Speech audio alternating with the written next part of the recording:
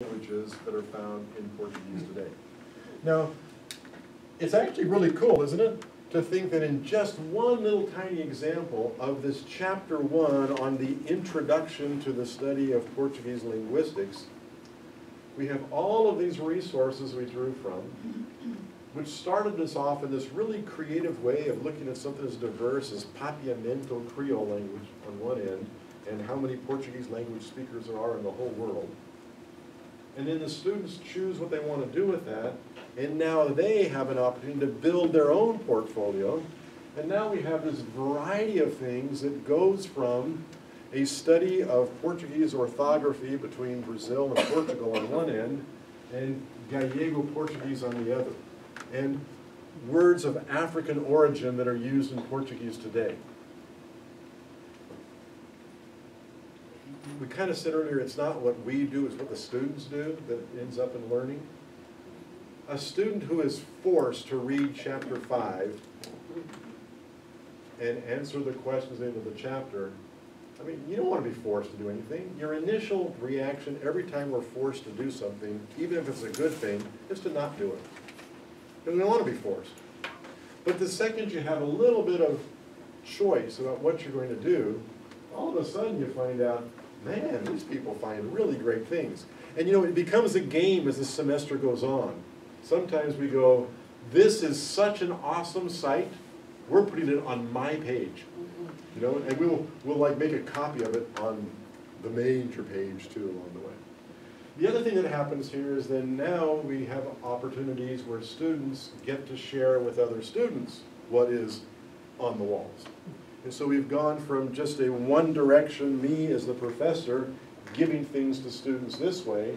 Now we've changed the direction by having the students provide for us what it is they want to do with all these sort of things. And in the third phase, we now have students sharing with students things they've discovered along the way, going, oh, I found the greatest movie ever. Oh, I found the greatest article ever. I found the greatest picture ever. And so notice that this takes us right back to the major premise we started with, which is whatever we do in society to communicate back and forth and to share information, let's just take a little piece of that and figure out how that applies to our situation with our students who are learning. And notice, and this we talked about on Tuesday as well when we met with the other group, which is Padlet is not created for language learning purposes. But it's made for people communicating back and forth purposes. We just happen to do it all in Portuguese on this side.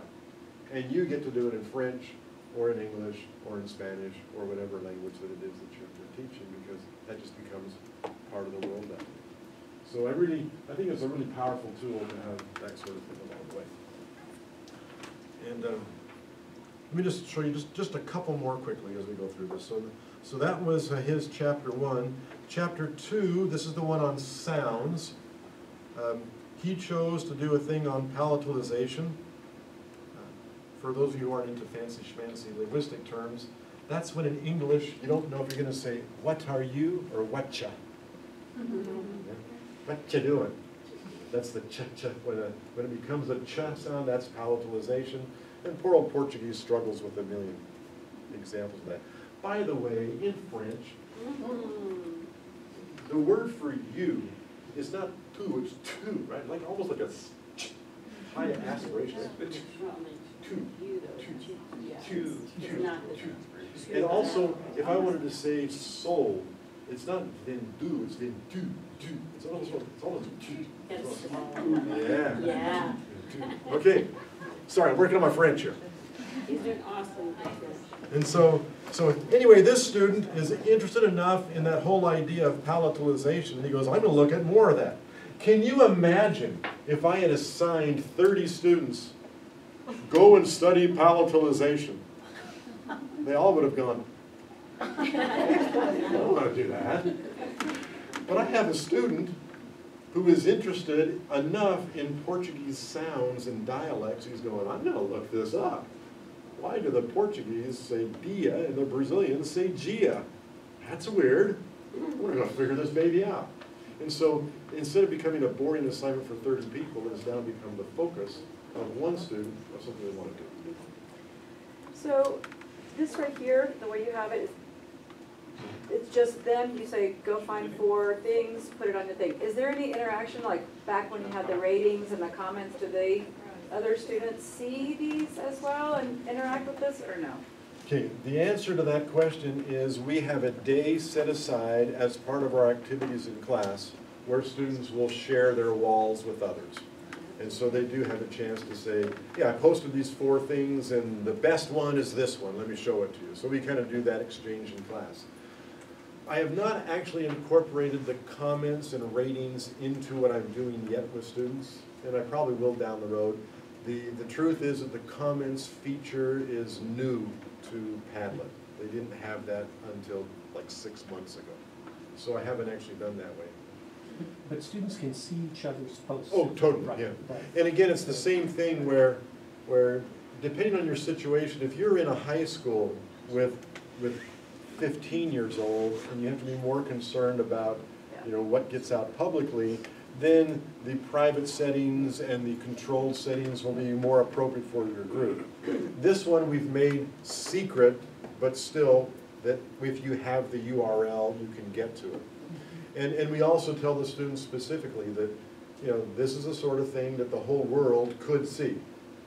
And so don't put anything that you don't want the whole world to see that way.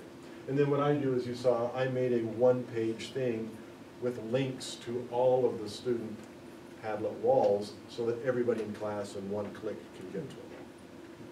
So that's what that's. Anything about that you want to show us, like how you did it, or anything complex about it, or no? No, there's nothing complex about it. It is just simply, you saw the wall. Let's actually do it for you here. So we have a demo workshop, and we're going to click twice, and I'm going to call this link to stuff. Okay. And let me get a page here. This is my cross-cultural, so let me copy that page. Go back to my demo one, and here's where it says link. So I'm going to copy that baby in there. Oops.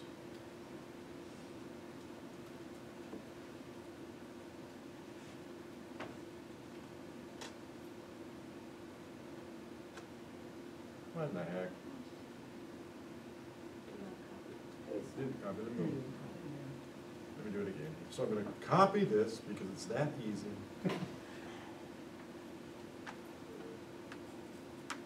Copy it in there, hit save, and boom. There it is right there. And now when I click on it, I go right to that page. And so it's just a matter of making a link that way. Oh, and by the way, that was so good, I'm going to rate that. And you did that for each of your students? That was fine, way to go. And you can also put it within the text that way too, and have multiple links inside the same document. So whatever links you have in something work within this as well. Okay, so you saw the basic idea, which is I've taken something that in society we use anyway and said, hey, I can use that for a pedagogical purpose. And I know in my case, there are a million things we add to our class every semester. I'm just going to get them all ready now and throw them in there. And you know what it's like? It's like the next semester you go, oh, I found that great site last semester. Where was it? Well, now I know where it is because I put it on my wall. And I can just like transfer it all over the next time around. And so then we have the students do the same thing. It gives them the freedom and flexibility they want to do. We do it all in our own language, and we have them share it among themselves as well. I mean, this to me is a very good example of then versus now. What can I do that I couldn't do 10 years ago? I couldn't do this 10 years ago. I simply would not be able to approach language learning in that sort of way. Now I can. And for me to put it over on the students, allow them the flexibility to find the pieces they want to find and stuff they like, for me is gold, to have them have that kind of flexibility. Okay, so let me just, for the couple minutes that I have left here, let me just show you 2 other sites. So now, let's go through this one again. Ideas using technology, and it should make a little bit more sense now, which is, I've made this wall where I taught a graduate course a few semesters ago on using technology, and so I just threw that syllabus up on the wall. Here's my YouTube channel, here's my Twitter feed, here's my homepage, here's my Facebook group, here's our Conversa Brasileira movies, here's our Língua da Gente podcast.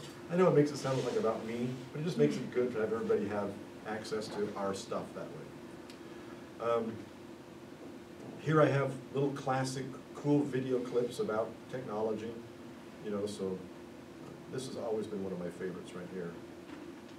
This is the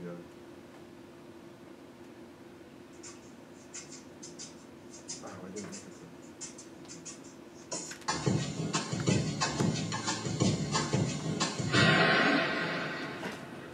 Whoa, that's not good. I need this. Already late. Somebody will come. Anybody out there? Do you have a phone? No. Sorry. Somebody! Hello! There are two people stuck on an escalator and we need help. Now, would somebody please do something?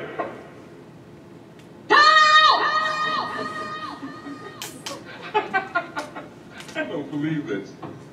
You gotta. Anyway, we'll let you see how it ends another day. But Do they get off the escalator? do they get off the escalator? That's what we want to know. So it's a great video clip about what happens when technology doesn't work. So I have a whole bunch of augmented reality clips in case we want to teach people how to use Erasma. I have a whole bunch of links to Google documents that talk about can-do statements. So if you want to do can-do statements with your different groups, we have a whole bunch of lists of them right there. So you can just see now where this becomes a great resource to be able to share all these kind of things. Let me show you another one. This is a wall I created because the other part of my world is to do training for professionals who will work abroad or with work from people from abroad. And so the whole idea of intercultural communication and how to deal with people is a good hunk of my world in the business school. And so what have I done? I've created a list here of, first off, we have models and theories for intercultural communication. So we have David Victor's Les Kant model, Topinar's and Hamilton Turner's dilemma theory, Hofstede's cultural dimensions. This sends you to my Pathbrite homepage. We have Mitchell Hammer's intercultural development inventory, et cetera, et cetera, et cetera. All these different cultural theories that are out there. Then we have a section on tests and surveys that you can take. They're always kind of those, you know, what kind of person are you? Personality tests and all those kind of things. They're already there for us to do. We also have here, if I have students do certain assignments, here's a way to do it. And so we have all those. And then over here we have all of these resources that go to cultural things. So these are links to the English Proficiency Index of other countries, Gini statistics for other countries, happiness index by country, world values surveys, all those kind of things that come into our discussions about these cultural issues are here along the way as well. And now they're all there for me. And so every time I have to go back to something related to training, here I have a bunch of US companies that specifically market to the Hispanic audience. What is marketing like for that kind of thing? All this to say that I thought the best way to present today's idea was to say, just do what the rest of the world does. We can take a language twist on it, even if that's not what it was meant for initially, and it'll give students the autonomy to do things they couldn't do otherwise. And with that, let's turn it over to you for questions. An example that someone that has used this concept for a language class specifically. Yes. And I think I could even show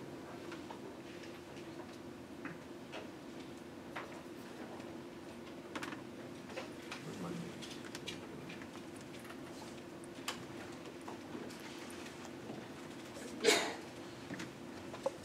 I just erased it a couple of weeks ago. I had one. I had an advanced grammar and composition class. And it was the same sort of idea, though, where we are now choosing songs related to the grammar principles, or their writing is tied into that, or they get to do their own search on grammar issues. So, and by the way, this was fascinating because I did this once with a Spanish class. The Spanish speakers here? I once asked students to choose a grammar principle that they're still struggling with and go and figure out stuff on it. And I had one student who was going to study the verb ser. And I kind of went, really? Here we are, 10 semesters into this class, and you want to study the verb to be. Okay. But what did she come back with? She came back with samples of the verb ser. And they were awesome sentences like, aquí se habla español. And I'm going, what? Aquí se dice la verdad. Huh? Well, it turns out, as a heritage speaker who had never studied Spanish a day in her life, the word se kind of looks like the verb to be. You just drop the R off of it. And so, aquí se habla, here Spanish is spoken. That sounds like the verb to be. Aquí se dice, here it is said. And at first I went, are you kidding? But then I went, oh, wow. I mean, to think that she had enough creativity in her brain, and the poor person had never studied all this academic sort of stuff, and she's now trying to put all the pieces together with this incredible disadvantage, and she's now trying for the first time in her life to figure out the verb to be, and she thinks that the pronominal verbs are forms of the verb to be. That was pretty cool. You know, and it gave me a sensitivity to what heritage speakers are going through when they get thrown into a foreign language class. That was pretty awesome. So those would be the kind of examples that I would get when I've given the students the freedom to go search for these sort of things on their own. So hopefully that answers your question. Maybe they can post culturally things that they found interesting or places that they like. I mean, this for more basic levels, you know, they can share it with the rest of the class if they're interested in the topic. I can't resist the temptation to show you from yesterday's class. So our visitors from Iraq, 3 of them are doing a culture class with me. And their assignment is to post photographs of things they have noticed here in Austin, Texas, that are culturally distinct from what they're used to in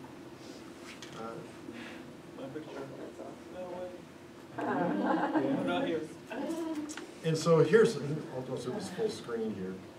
So imagine being from Iraq, driving down the street, and there is a truck the size of a train on the side of the freeway, going along the freeway, and he looks at the driver of the truck, and it's this blonde lady, right? And he's going, and he said to me, before I left on this trip, I needed to teach my wife how to drive and help her get her driver's license because I wasn't going to be there for 10 weeks to help get her around. And she's all nervous about driving, and what happens?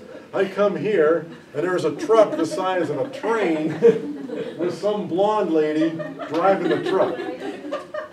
That is a picture I would have never thought of as being interesting. But I think it's so interesting that he caught on to that as something that was on here. Let me give you just another quick example here. And I love their courage, too. These are a number of elderly ladies who are celebrating somebody's birthday. I think this was also, was this in San Antonio? Yeah. They have the courage to stop these ladies in the street and to say, excuse me, I am visiting from Iraq, and I've noticed you all are having a great time at a birthday party, and you have kind of cute little things on your heads. What in the heck is going on? May I take your picture? You know?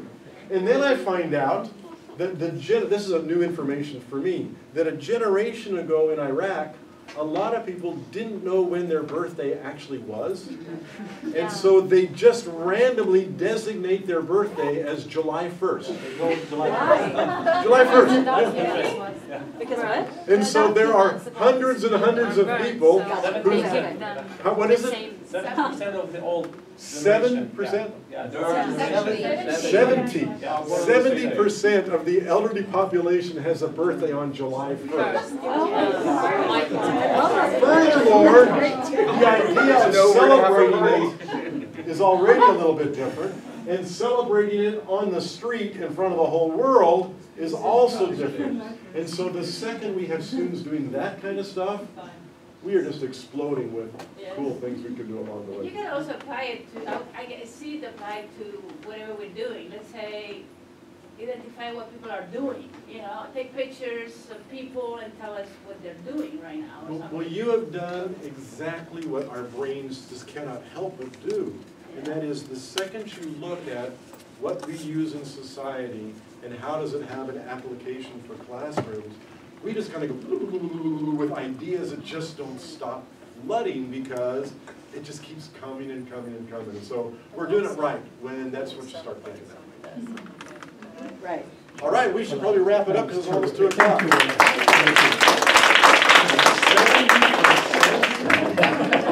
That's amazing. And your dad's one of them, huh? My dad too. Thank you so much. Thank you. Yeah. I do that so much. I'm taking notes. It's crazy.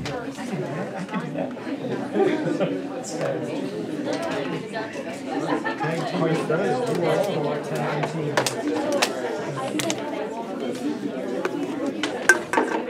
My parents.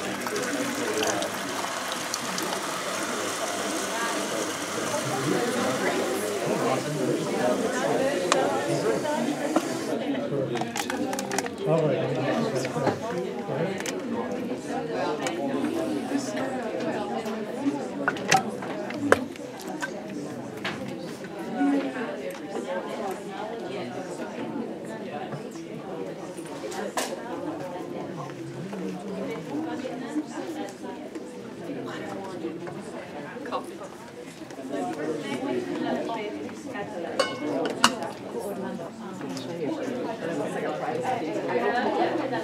She was an excellent student. She was with me this week. I had to do an exchange thing this day. And she was one of the girls.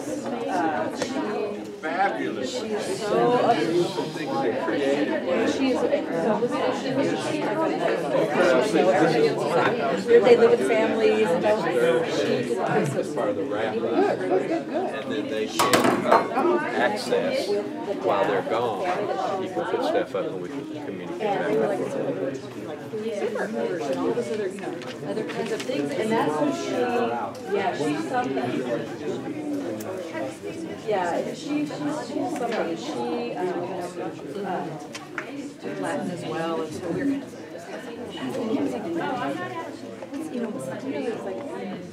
So while everyone's getting, I know you're all, some of you are being the last, a bit more coffee, drink and all that, just let me, it's almost think of it as dinner theater. Before I get started formally, one of the things I think I love the most about being able to do these presentations, bring my colleagues in, and to have to get a chance to meet with all of you is, and I told a bit of this story to my Iraqi colleagues as well, because I had the joy of giving them a lecture as well a week ago, I guess, their first lecture when you first arrived here. And I mentioned the story that Orlando and I have this odd habit of changing the things, exchanging, I should say, the things that we like to do in our classrooms. And literally 10 years ago, I won't say today, but in 2008, we were having one of our, because even though we teach so close together in languages that are language departments related to each other, we never get to see each other unless we make an appointment to do that. So we were having a coffee together here on campus, and Orlando, in his techie world, said, "So what do you think of this new thing called Twitter?" Is that 2008? Oh, I said, "I think it's kind of dumb. 140 characters. What can you really say?" And Orlando, always the tech guru, says, "Actually, most of our students' utterances are exactly that way. Think about it. Well, you know, you're right. You know, yeah. And so we really began. I love the way he thought. That one of the reasons I would have these meetings is I always love the way Orlando thinks about technology in particular in relationship to what we do in classes. And he says to me 10 years ago, as a challenge, how could we use this in our classrooms? What could we do with this? And at the time I was teaching a 300-person course on Russian vampires. It's a way to get students, what can I say? We get students that way. So I have this class with 300 vampires in it, and I literally had just begun getting vampires. Trust me, they suck everything out of me by the end of the course. And Orlando says, go for it. See what you could do with this. What if you tried using it in a course like this? Instead of Q&A, how in a typical Q&A with 250, 300 students, how many real questions can you get in 75 minutes? You know, how many students will throw up their hands? No, you're right, maybe a dozen or so. Let's try this. So in my classroom, I had 2 screens, one that I put all my material on, a second screen that I put my Twitter feed on. I had never done Twitter in my life. And what I had students do was live tweet during my lecture and during class. It was astonishing. It really was mind-blowing.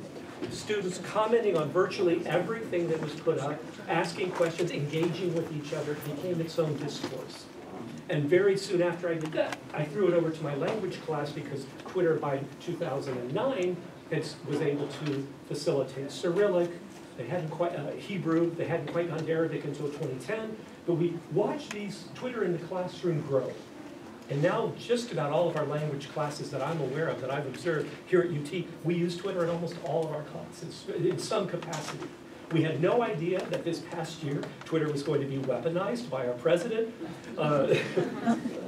So we may not be using it that often. But this is why I love this guy and I value our And I always felt coffees jealous together. because I had to use Twitter to talk about phonemes and allophones of some fricative. And he gets to do it to talk about vampires. So, thank you anyway. Well, and thank you all for sticking it out. Well, this is our kind of our last breath here, and I get this. I always put myself in this last speaking position, usually trying to say I don't like to ask my invited guests to go last, because people are saying, okay, are we done yet? Can we leave early? What about? Can you validate my parking ticket? All those kind of things. So I say I'll go last.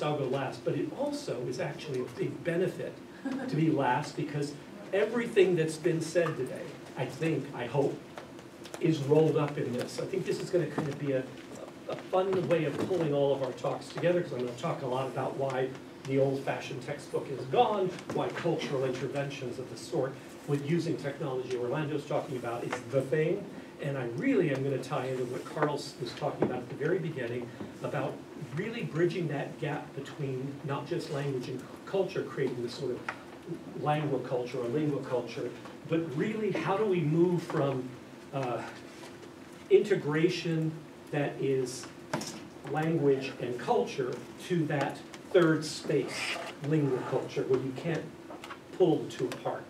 So that's what I'd like to try to bring together. A little bit of theorizing here, but mostly I'm going to leave the theory on the slides so that you can read it when you want. Betsy's always great about taking our slides and putting them out on our Texas Language Center website, so you can always refer to them later if you need to. So let me get right into this culture, moving from what we used to do for my generation, this culture days, to this idea of integrative, transformative instruction in culture. So the then of my life was culture was ancillary to why I was in a language classroom. Now I'm talking about the 70s here, but it went well into the 80s, even well after the proficiency guidelines had been printed. I sat in on dozens and dozens of classes. I'm going to tell a secret, and there's no shaming today. So if I say something, you go, oh God, that's me. He's talking about me in my class. It's not to shame me, but rather to say, think about what it is that we may still be doing, because I'm contending a lot of what I'm talking about is then is still now too. We used to really say, the reason we're here in the 70s is to teach you enough language so you can read the great works of literature. That wasn't hidden for Russian. You're learning Russian so you can read, as we used to call it, Tolstoyevsky. Tolstoy, Dostoevsky, those are the biggies, the big boys of Russian lit. That's why you're learning Russian. If there's any other reason, do that on your own. So the notion that, well, what about culture? What do Russians do? How do they behave? How do they, oh, you can't travel there anyway, don't worry about it. So it was simply really, really, truly ancillary. And so our two big, as it were, takeaways from any kind of cultural exploitation were what I lovingly call culture days, right? Usually Friday, because we didn't feel like still being in class. The teacher didn't want to plan a separate class for our last day. And so this was the day when let's pop in a video. Right? Or in my generation, let's play a film, right? Let's watch a film, play a game of Scrabble in Russian. These were culture days. Literally, simply isolated as, let's do some folk dancing. Truly. No integration whatsoever with the curriculum. We might have been talking about, I don't know, imperatives and looking at a text on, so remember this one called, the textbook was called Shurik Vasi Glagol. Shura, the young man, Vasya, his friend, and the verb. Try to imagine how inauthentic this text was. But every Friday we could be sure there'd be a culture day. A little Russian dancing, music. So we thought, oh yeah, there really are real people in this country called the Soviet Union that we're learning about, but it's all about the verb. That's the more important part. So culture days, and yes, a lot of us do still do these, you know, where you just kind of set the day aside where you talk about the culture or something. And so I'm saying it's not that it's a bad thing, it's just, I'm going to show you the alternative to it in a bit. The other one was culture modules. These were for the progressive teachers. The instructors who had enough foresight to say, actually, culture should be part of our curriculum. Let's work it in as a module with each unit. So when we're doing let's say we're doing verbs of motion in whatever language we're doing, we'll do a module on transportation. How do Iraqis get around, right? What are modes of transportation? Again, maybe a few videos, maybe a few audio clips, but very, again, modularized. I've got my matroshka dolls here, right? When we get to the verbs of putting and placing, and yes, we do in Russian make the distinction between lay and lie, and I'm proud to say, I try still to do this on student papers. I say, oh, I give up on it, and say, but in case you want to know, it's lay, not lie in this case, and I usually make some now fairly actionable sexual reference of actually lay is only a transitive verb, and I'll leave it at that. I'll leave it at that. And I'm not going to say anymore. So when we get to verbs of placing, when you know the matroshka doll, the nesting dolls, one is inside the other, and okay, you get the idea, but it's very, again, modularized. Now I'm not even getting close to the lingua culture conception. I'm really looking at everything we do in language and culture, right? Grammar, lexicon, pronunciation, all of that, language, text, culture, completely separate, an ocean between the two. Indeed, the notion finally, by the 80s, with